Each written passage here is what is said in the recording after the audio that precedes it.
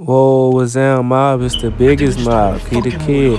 Welcome back to my channel, No Label to Label. If you like power like I love power, make sure you smash that like button, subscribe, and turn on your post notification bell so you won't miss any other videos I have on power. Yeah.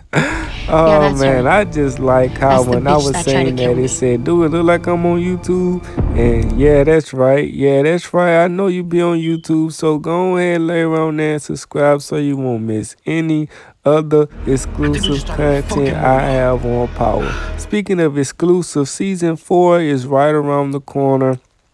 Yeah, right. You know we have to wait at least one more year for season 4. Now, if you don't know, I'm finna put you down. I'm running a little late here because I seen the other people already posted about it, but they probably ain't going to get into as detail as I am. You know what I'm saying? Yeah, that's her.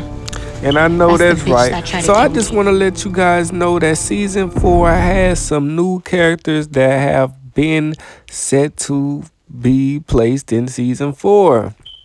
And I have some good news. We will see Anya Covington. That is Noma's daughter. That's the bitch. Noma's daughter, Anya Covington, will be played by actress Sydney Winbush. Sydney Winbush kind of favors Noma, if you ask me.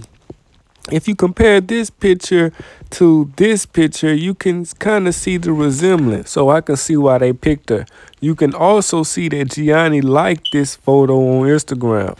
Obviously, Gianni is the real name of the actor who plays Braden Weston on the show Power Book 2 Ghosts. So knowing him, I don't know if he's flirting with the woman or if he just showing love to a new castmate that will be on the show. And I also have this proof here.